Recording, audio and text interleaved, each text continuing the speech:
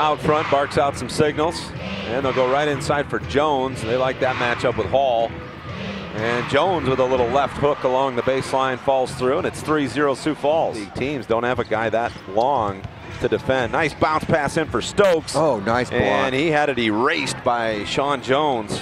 Jones from the backside. Stokes didn't see him. That's got to be a season high for a first half number for lead changes, Tony. Bounce pass inside for Shawn Jones with his 13th point of the game with a dunk. Wow. Off a nice feed from Scotty Hobson. You don't want to leave him open, as he's shown you here in the first half. And he's the guy you want in the alley with you. And here's Faquan Edwin. He splashes a three from the right wing. Here's Scotty Hobson. Bounce pass in for Jones. Kicks over to a wide open Faquan Edwin. His three is good. Wow. 4 straight threes for Sioux Falls. Back pass for Lucas. They scramble to try and cover up the shooters. Edwin through the lane, lays it off for Jones in the dunk finish. Boy, great ball movement by Sioux Falls. More explosiveness.